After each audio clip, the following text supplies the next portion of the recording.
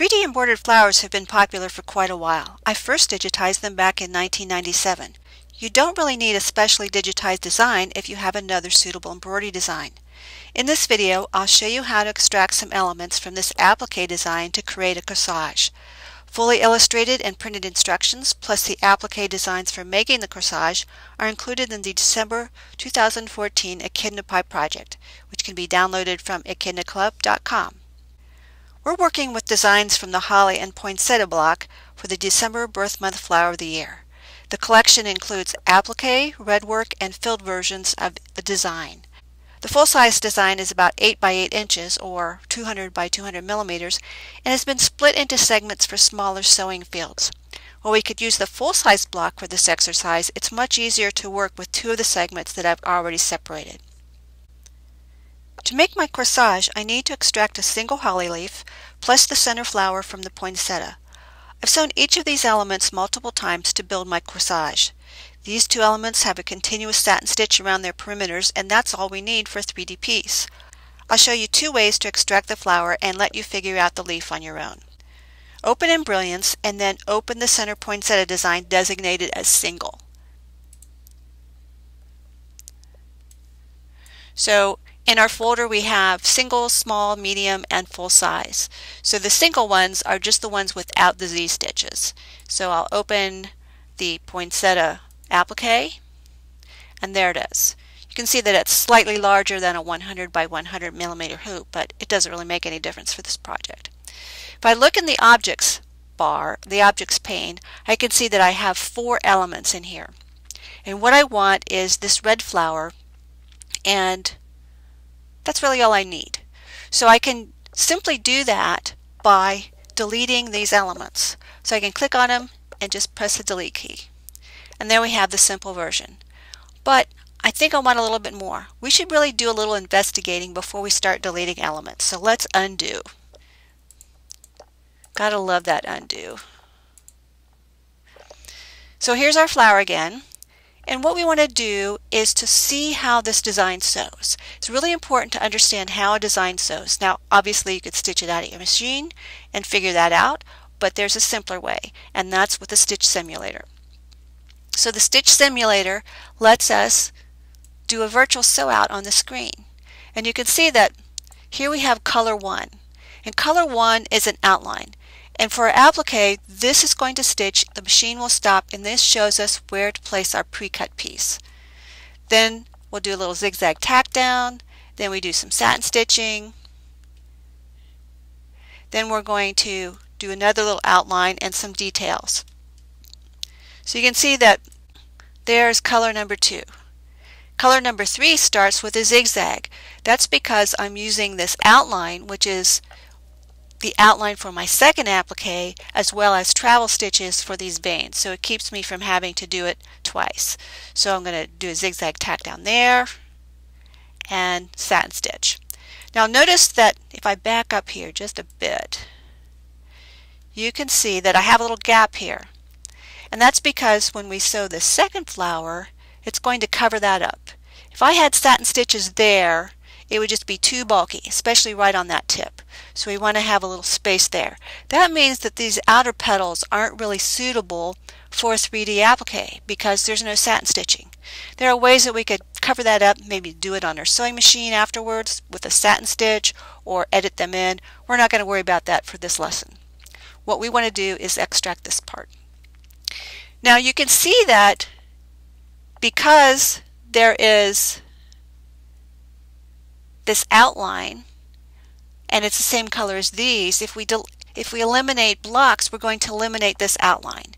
And sometimes I like to keep that outline when I'm doing 3D flowers because sometimes I like to just stitch this outline on my hooped fabric, take my hoop out of the machine, do a little painting or coloring around the edge, then I know where the edge of the flower is, stick the hoop back in the machine and do some satin stitching.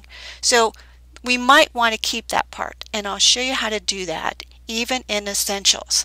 Essentials is a customizing program. It doesn't really let us do stitch editing, but there's a trick that you can do to bypass that.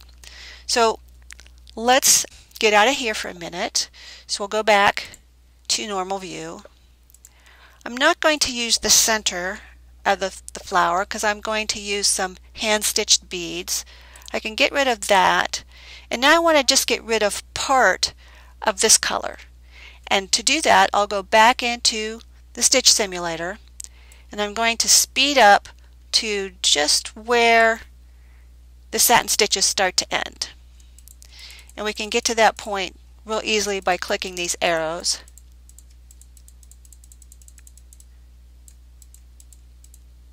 And I'll go back one. And I want to break up my design there. And the way to do that is to put in a color stop. And I'll just pick a color. Doesn't matter what one at this point. And now if you look over here on the objects pane, you can see that I have my outline with little veins, and it's been separated from that satin stitch.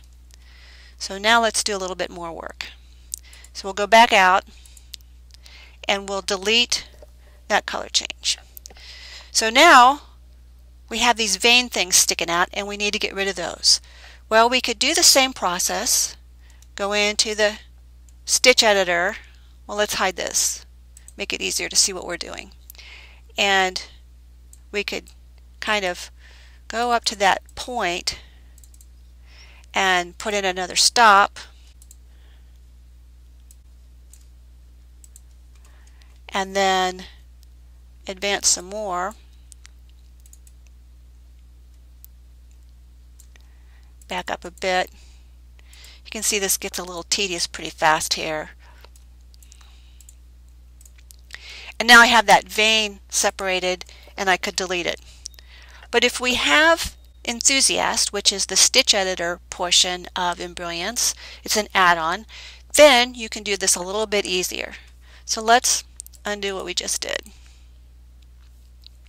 And this time we'll go into the stitch editor, which is right next to the stitch simulator.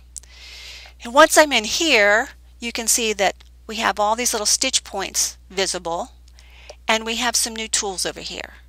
And these tools will select stitches. So we can, let's try this one first. So if we use the rectangular selection, you can see that we can just move around and select our stitches that way, and then hit delete. I can also use the freehand tool and select stitches this way. Now if I accidentally select something I don't want to, I can just click outside here and it'll go away. We can select stitches this way, press delete, and they're gone. We can also use the brush tool and just swipe over them and they're gone. So whatever tool you feel most comfortable with, you can also see that I didn't reselect the tool and it was selecting the stitches instead. You need to reselect your selection tool for each time you want to do something here. So we can quickly go around, and you can see how this is much faster than going through the stitch simulator and selecting stitches. And if I just want to get rid of one, I can just click on it and hit delete. And there we have it. This section was at the end of a color change.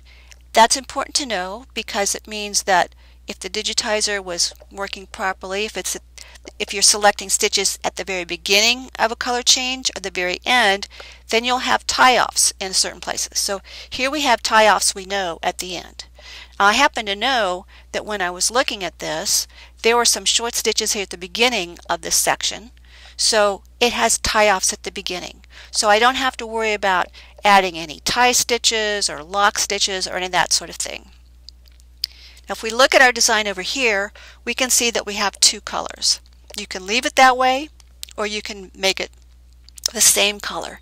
And all I'd have to do is to just select on it and type in Candy Apple, whatever color number that was, I forget.